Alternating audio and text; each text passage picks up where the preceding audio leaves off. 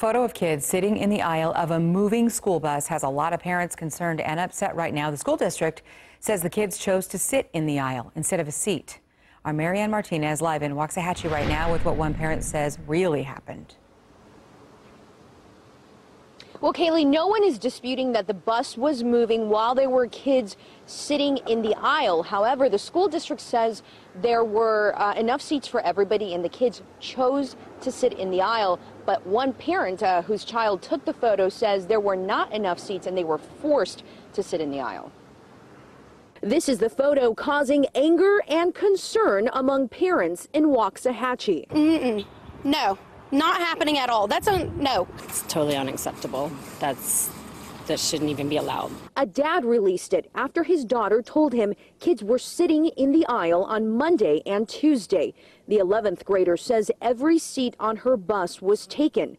The Waxahachie ISD spokeswoman says the bus has enough seats for 77 kids, and there were only 73 kids on board. The driver, their responsibility is to make sure that all kids are safely in seats, and that wasn't noticed this time. So that's something that we have definitely counseled all of our bus drivers on, not just this particular bus driver. That bus driver should be suspended until they go through another evaluation to see how they're driving. The school district says the bus does have a camera on board and the video confirms what they say. The video was not released to us. The district says it can't release it because children's faces are visible. At no point should we ever go over that maximum capacity. We always stick to our safety standards, and sorry that it didn't happen in this case.